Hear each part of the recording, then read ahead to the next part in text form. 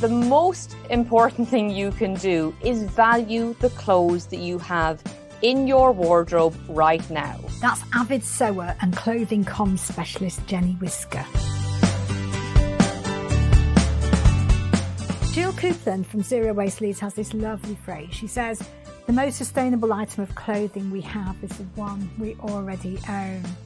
Dom Browning, he's a Leeds-based sustainable designer, and he talks wonderfully about how our clothes have stories. I feel like fast fashion has detached us a lot. We've sort of bought into this narrative that we need to buy now or miss out, and I think we're really missing what clothes mean to us. Looking into a wardrobe and remembering a time that you've worn a t-shirt or a dress or a jacket can really help build bonds with clothes. Really, do you need that new t-shirt? Because you have that t-shirt at home, which, sentimental value there.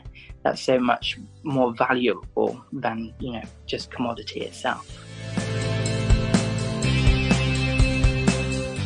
The Leeds Community Clothing Exchange has over 3,000 people on its books. They come from right across the north of England and even further.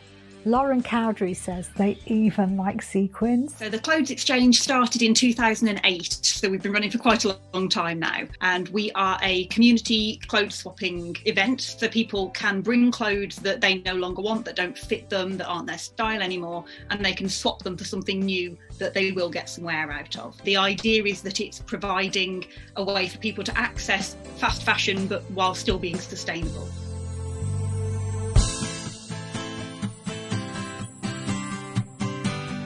I would really encourage people to consciously think, where are they spending their money?